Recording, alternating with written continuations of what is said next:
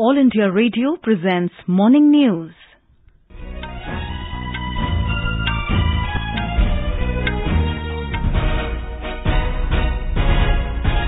Good morning. I am Sarabjit Kaur and with me is V. Ravi Kumar. The headlines. Prime Minister Narendra Modi to address one of Europe's largest digital and startup events, VivaTech, today. Government says advance online registration for COVID-19 vaccination is not mandatory. India achieves a major milestone by administering 26 crore doses of corona vaccine. Mandatory hallmarking of gold to come into force from today. Government simplifies registration process for micro, medium and small enterprises. Railways to invest 55,000 crore rupees for modernization of signalling, telecommunication and other infrastructure. NATO leaders include attacks in space in their mutual defense clause. India enter third and final round following 1-1 draw against Afghanistan in Asia Cup soccer qualifiers in Doha. BCCI announces 15-member squad for World Test Championships final against New Zealand. And in Euro 2020 soccer, Cristiano Ronaldo becomes top scorer in men's European Championship history as Portugal beat Hungary in Budapest. France defeat Germany 1-0.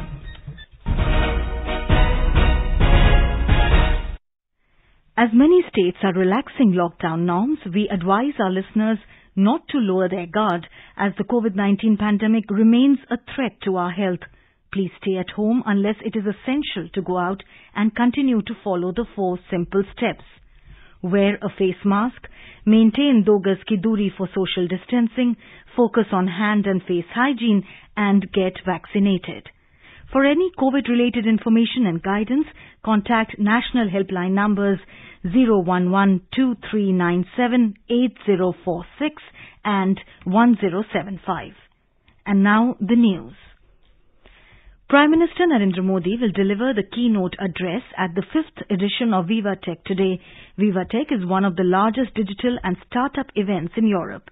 The Prime Minister has been invited as a guest of honor to deliver the keynote address at the event this year.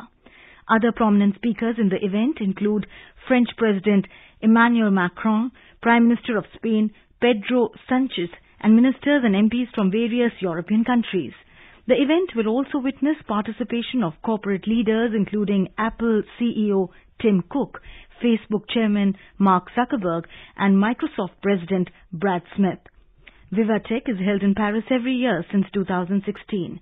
It is jointly organized by Publicis Groupe, a prominent advertising and marketing conglomerate, and Les Echos, a leading French media group. It brings together stakeholders in technology innovation and the startup ecosystem and includes exhibitions, awards, panel discussions and startup contests. The 5th edition of VivaTech is scheduled to be held between 16th and 19th June. Defence Minister Rajnath Singh has re-emphasized India's call for an open and inclusive order in the Indo-Pacific region. He was addressing the ASEAN Defence Ministers Meeting Plus through video conferencing today. The minister presented India's views on dealing with major security challenges in the region. Mr. Singh underlined the importance of need-based respect for sovereignty and territorial integrity of nations, peaceful resolutions of disputes through dialogue, and adherence to international rules and laws. He also reiterated India's support to freedom of navigation and overflight for all in international waters in accordance with the UN Convention on the Law of the Sea, UNCLOS. Home Minister Amit Shah held a high-level meeting to review the preparedness to deal with the flood situation in the country. Mr. Shah also reviewed the long-term measures for formulation of a comprehensive policy to mitigate the perennial flood problems of the country. During the meeting, a series of discussions have been taken. Home Minister also directed the officials to strengthen coordination mechanisms between the central and state agencies to create a system for forecasting of floods and rise in water levels in major catchment zones of the country. He also advised the Jal Shakti Ministry to work out a mechanism for desilting of large dams, which will help in flood control. The government has said that India is registering a significant decline in active case loads and fresh cases. With this, The recovery rate is continuously improving in the country and it has reached 95.64%. Briefing the media in New Delhi, Joint Secretary of Health and Family Welfare Ministry Love Agarwal said the country had registered a maximum number of over 4 lakh cases on 7th May last month, and since then, daily cases are continuously declining in the country. He said almost 85% decline in cases has been registered since the highest reported peak in daily cases. He said India has registered over 60,000 new cases in the last 24 hours, which is lowest after 75 days. He added that a decline of 30% in average daily new cases has been registered in last 2 weeks. He said there are 366 districts where drastic reduction in cases have been witnessed in the last 6 weeks. अगर हम पिछले 24 घंटे का data analyse करें तो हम पाते हैं कि करीब 60,471 केसेस पिछले 24 घंटे में देश में रिपोर्ट हुए हैं, यानी कि जो पीक देश ने एक नोट की थी उसमें करीब 85% decline in terms of the daily cases getting reported अब हम नोट कर रहे हैं। पिछले 8 दिनों से हम देखें तो पाते हैं कि देश में 1 लाख से कम संख्या में डेली बेसिस पर केसेस रिपोर्ट हुए हैं। Health and Family Welfare Ministry has said that pre-registration for vaccination through online registration and prior booking of appointment is not mandatory to avail the COVID-19 vaccine. It said anyone aged 18 years and above can directly go to the nearest vaccination center wherein the vaccinator performs the on-site registration and provides vaccination. India has achieved a significant milestone in its ongoing COVID-19 vaccination drive. The cumulative number of COVID-19 vaccine doses administered in the country has crossed the 26 crore mark. Health and Family Welfare Ministry said that over 26 crore 17 lakh doses have been administered to the beneficiaries so far. Over 13 lakh 13,000 vaccine doses were administered as the first dose and more than 54,000 vaccine doses given as the second dose to the age group 18 to 44 years yesterday. Chhattisgarh now ranks second in the whole country in terms of administering the second dose of COVID vaccine to health workers and frontline workers. The state ranks among the first 3 states in the country in terms of vaccination of people above the age of 45 years. So far, about 73 lakh doses of COVID vaccine have been administered in the state. More details from our correspondent. Tribal Bastar division of Chhattisgarh is usually in the limelight due to Maoist activities, but the remote village of Renganar in Dantewada district has set an example in COVID vaccination. It has become the first village in the state where every eligible person has got vaccinated against corona infection. In this tribal hamlet of Renganar, earlier people were not coming forward to get the vaccine due to certain misconceptions, but later local health workers and awareness teams went door to door telling people the benefits of vaccination and motivated them to get the vaccine. Their efforts paid off, and today all the 294 eligible persons of this village have got the COVID vaccine. Vikalp Shukla, AIR News, Raipur. Madhya Pradesh government has issued fresh guidelines for unlocking yesterday. According to the new guidelines, restaurants and gyms are allowed to admit 50% of their customers into their establishments. All shops, shopping malls and gyms will open from 9 a.m. to 8 p.m. More from our Bhopal correspondent. Government offices and private companies are allowed to work with 100% of their employees. The Janta curfew will remain effective on Sundays and the night curfew will be in place in the urban areas. Any kind of gatherings will remain banned. Cinema, theatres, swimming pools will remain closed. Schools, colleges, coaching institutes will remain closed, but online classes will continue. Assembly of more than 6 people at a time will remain banned. Not more than 6 devotees will be allowed at a time in religious places with COVID protocols. Maximum 50 people will be permitted for a wedding, while 10 people will be permitted for a funeral. Pooja Pivardhan, AIR News, Bhopal. In Odisha, the number of COVID-19 cases continue to decline. The state reported more than 8,700 cases on the 1st of June. The number had since come down to 3,405 new cases yesterday. A report from our correspondent.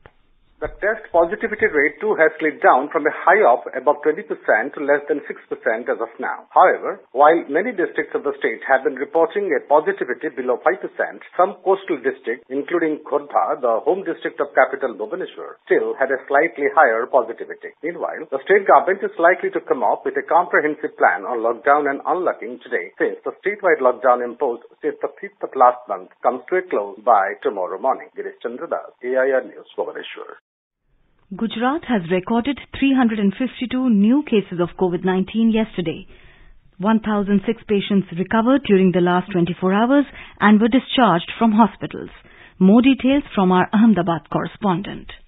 Total 8,02,187 patients have been recovered from COVID-19 in Gujarat till now. The recovery rate further improved and reached up to 97.70%.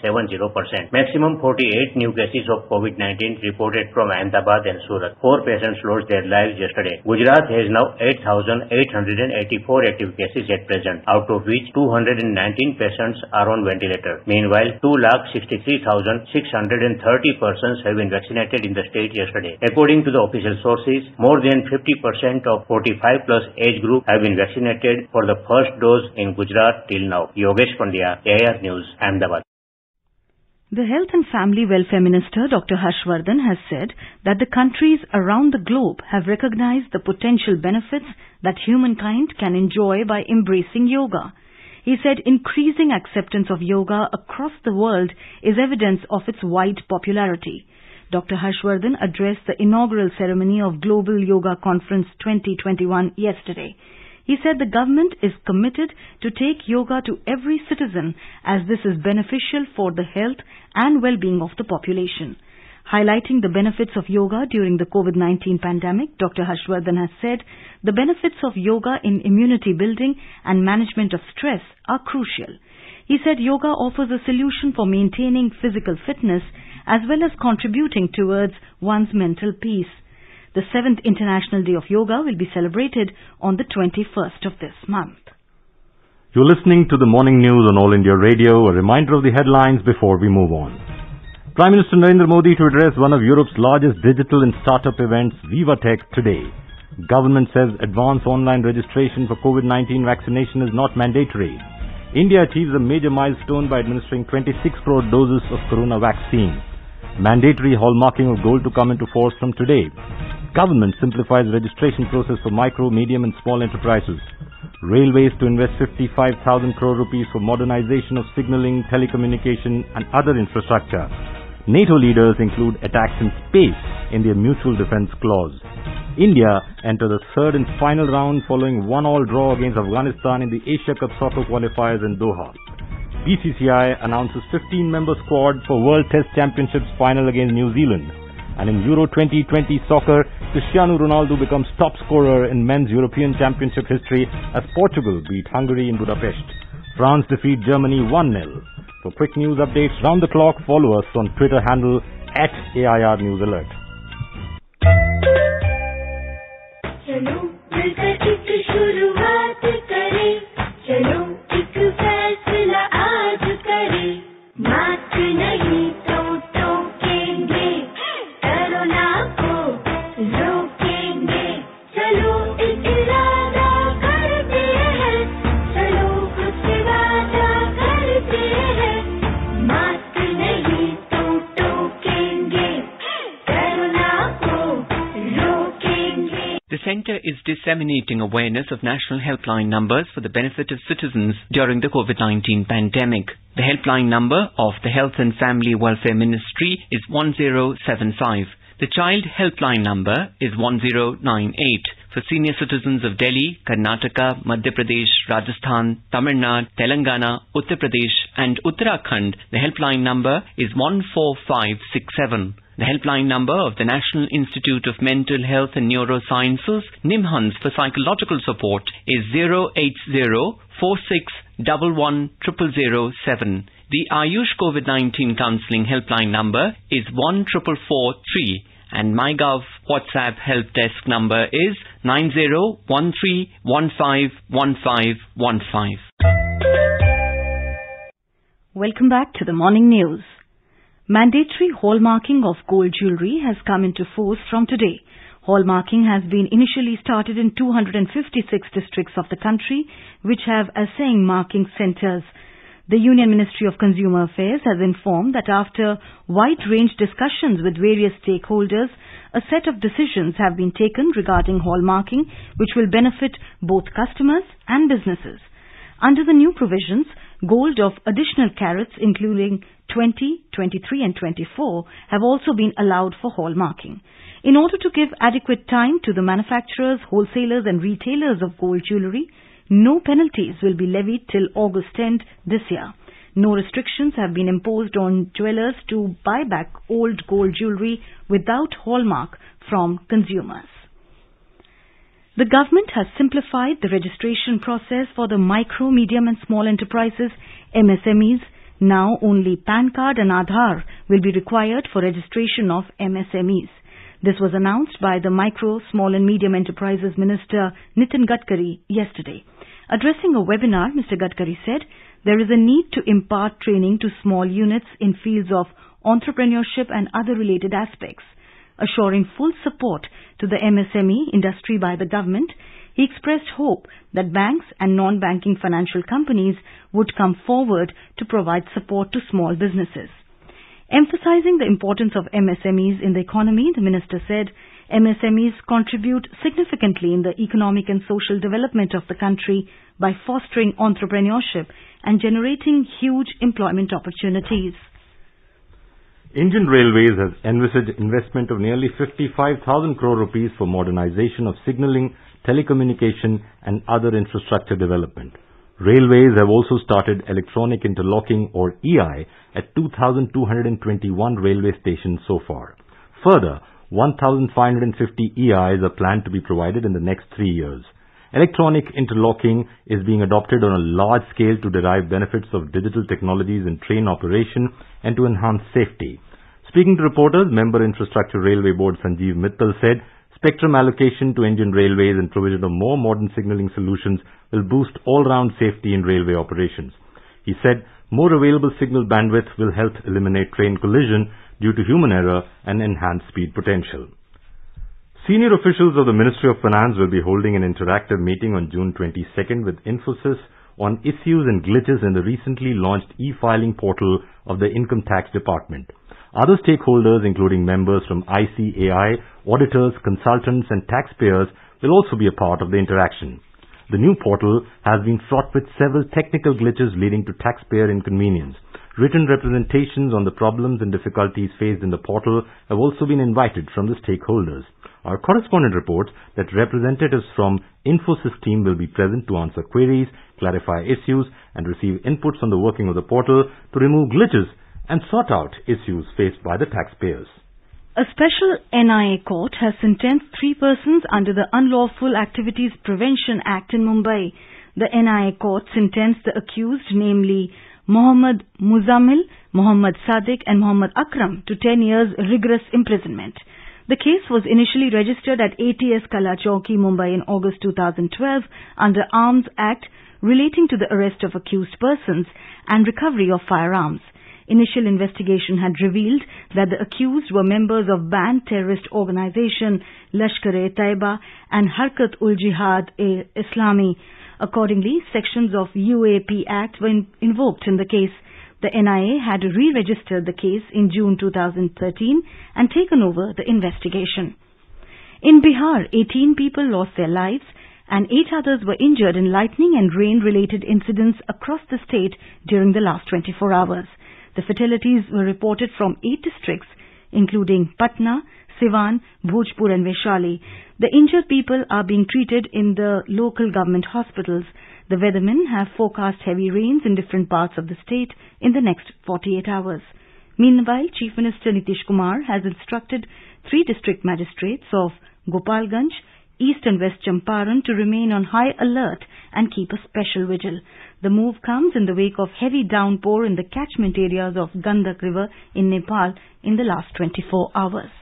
All India Radio Leh is celebrating its Golden Jubilee on the 25th of this month.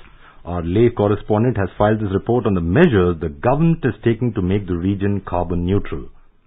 UT Ladakh Power Department is in advanced stage of execution of 500 crore rupees worth various power generation projects. With 1 megawatt power project by ONGC at Puga, Ladakh also said to be declared as the first state to explore geothermal energy in the country by next year. Similarly, an MOU signed recently to execute a 500 megawatt solar power plant in Leh district with the Solar Energy Corporation of India and 5 megawatt solar power plant at Zanskar in Kargil district with CSF. Power Department Secretary Ravinder Kumar talks about the vision of the department on carbon neutral. माननीय प्रधानमंत्री जी की vision के हिसाब से carbon neutrality को लेकर इसमें भी हमारे सोर्स ऑफ एनर्जी है उसको हम clean energy source of energy में बदलने जा रहे हैं। मकसद यही है कि हम जो डिपेंडेंसी है फॉसिल फ्यूल के ऊपर उसको कम किया जाए और जो नए सोर्सेस ऑफ एनर्जी है चाहे क्लीन एनर्जी के लिए उनका प्रयोग करके लोगों को एक अच्छा एनर्जी सोर्स दिया जाए और कार्बन का जो हम एमिशन कर रहे हैं उसको कम किया जाए। Within near future,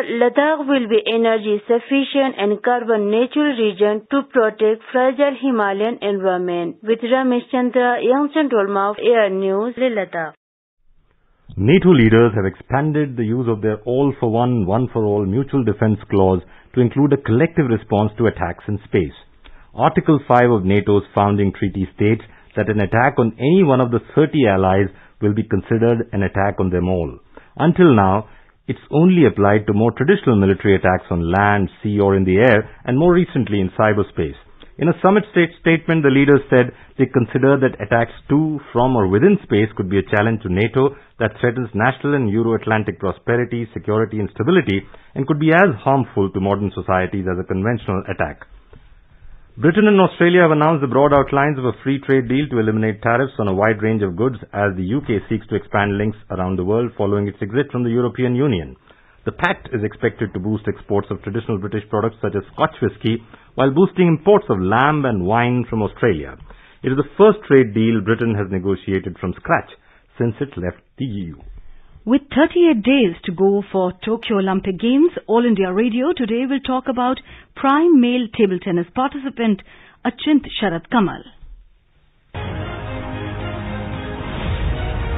Born on 12th of July 1982 in Chennai district of Tamil Nadu, Sharat Kamal certified for the Tokyo Games in March by beating Pakistan's Rameez Mohammad in the Asian Olympic qualification match at Doha. This will be the Sharat Kamal's 4th Olympics, having competed for the first time in 2004. But this can be the first time that Sharat Kamal would compete in two occasions in the Games, men's singles and mixed doubles.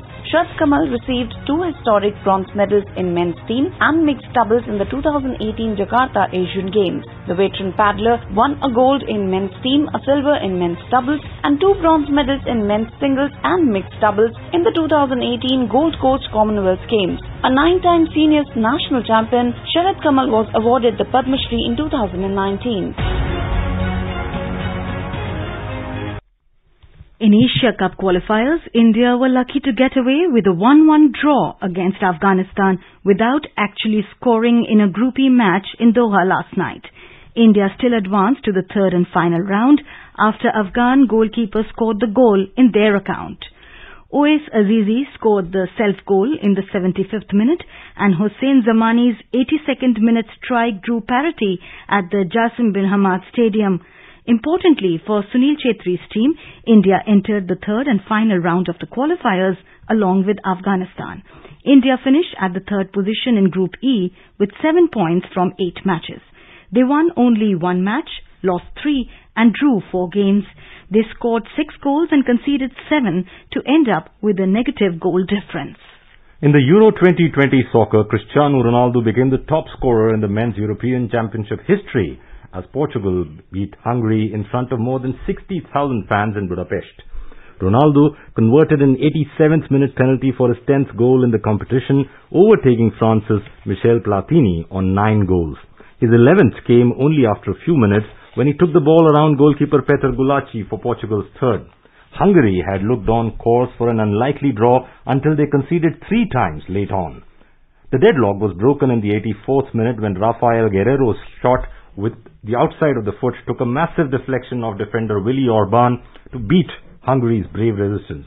Later on in Munich, world champions France started their campaign with a win over Germany thanks to Mats Hummels. own goal in a high-quality heavyweight Group F encounter. Hummels called for this tournament after being told by coach Joachim Low in 2019 that his international career was over, diverted Lucas Hernandez's cross into his own net in the first half of a fascinating contest. Tournament favourites France were marginally the better of the two sides. BCCI has announced the 15-member squad for the World Test Championship final against New Zealand. Mayank Agarwal and KL Rahul are notable absentees in the Virat Kohli-led side, while Test regulars like Cheteshwar Pujara, Vice-Captain Ajinkya Rahane and Ravichandran Ashwin have all been picked. All-rounder Ravindra Jadeja, who did not play the home series against England due to an injury, has also been picked. Rohit Sharma and Shubman Gill have been picked as openers. Hanuma Vihari is also in the squad after missing the home test against England with an injury. Rishabh Pant and Riddhiman Saha have been picked as wicket-keepers. In the fast bowling department, India have picked Ishant Sharma, Jasprit Bumrah, Mohammad Shami, Mohammad Siraj and Umesh Yadav, with Shardul Thakur missing out. Spin bowling all-rounders Washington Sundar and Akshar Patel have also missed out. And now let us take a look at the weather forecast for the day. The national capital Delhi will see thunderstorms with rain. The minimum temperature was 26 degrees and the maximum will go up to 36 degrees Celsius. Mumbai will have a generally cloudy sky with moderate rain.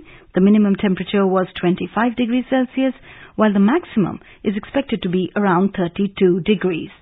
Chennai will see a generally cloudy sky with light rain or drizzle. The temperatures will vary between 27 and 38 degrees Celsius. Kolkata will see a generally cloudy sky with few spells of rain or thunder showers. The minimum temperature was 26 degrees Celsius and the maximum will go up to 30 degrees. Jammu will have a partly cloudy sky with the possibility of rain or thunderstorm or dust storm. The minimum temperature was 26 degrees Celsius while the maximum will be around 35 degrees. Srinagar will have a partly cloudy sky with the possibility of rain or thunderstorm. The temperatures will hover between 14 and 26 degrees Celsius. Leh will have a generally cloudy sky with light rain or drizzle. The temperatures will vary between 6 and 19 degrees Celsius. Gilgit, the temperatures will hover between 20 and 35 degrees Celsius. Muzaffarabad will have a partly cloudy sky. The minimum temperature was 19 degrees Celsius and the maximum will be around 35 degrees. Dehradun, the minimum temperature was 22 degrees Celsius while the maximum will be around 33 degrees. Chandigarh will see a partly cloudy sky with 1 or 2 spells of rain. The minimum temperature was 26 degrees and the maximum will be 32 degrees Celsius. Hyderabad, the minimum temperature was 23 degrees Celsius while the maximum will be around 33 degrees. Ahmedabad will have a generally cloudy sky.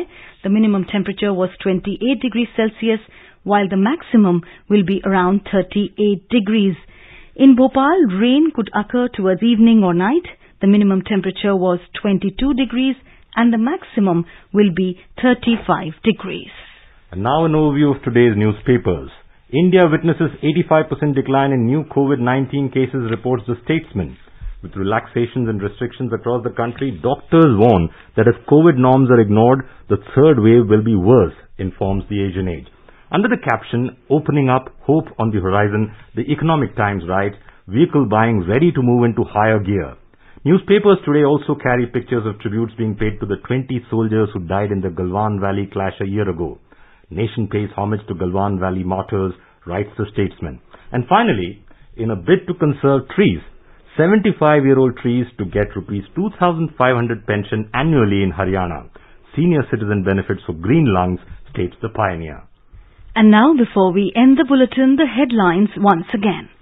Prime Minister Narendra Modi to address one of Europe's largest digital and startup events, VivaTech, today. Government says advance online registration for COVID-19 vaccination is not mandatory. India achieves a major milestone by administering 26 crore doses of corona vaccine. Mandatory hallmarking of gold to come into force from today. Government simplifies the registration process for micro, medium and small enterprises. Railways to invest 55,000 crore rupees for modernization of signalling, telecommunication and other infrastructure. NATO leaders include attacks in space in their mutual defense clause. India enter third and final round following 1-1 draw against Afghanistan in Asia Cup soccer qualifiers in Doha. BCCI announces 15-member squad for World Test Championships final against New Zealand. And in Euro 2020 soccer, Cristiano Ronaldo becomes top scorer in men's European Championship history as Portugal beat Hungary in Budapest.